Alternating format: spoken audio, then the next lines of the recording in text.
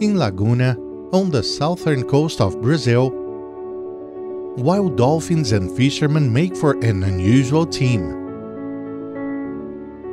Bottlenose dolphins herd great mullet into shallow waters where fishermen wait.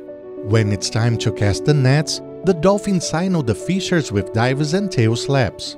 In the process, both human and dolphin get more and bigger fish than they'd catch on their own. Unfortunately, this century-old partnership is under threat. Grape mullet, locally called tainha, is an essential fish in southern Brazil. It supplies income and protein for thousands of families.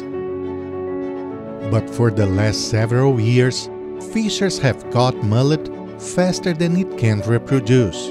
Brazil collects almost no data on its fisheries and has no catch limits on ocean fish.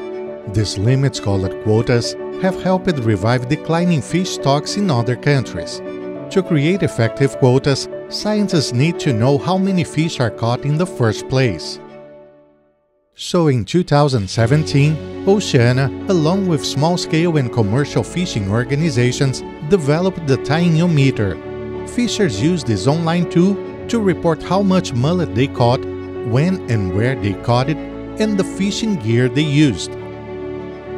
The tainhometer shows that it's possible to have science-based fisheries management in Brazil and that fishermen and groups like Oceana can lead the way. The mullet meter might also have an unexpected upshot. By helping bring back tainha, it could protect the special relationship between Laguna's fishermen and its tail-slapping dolphins.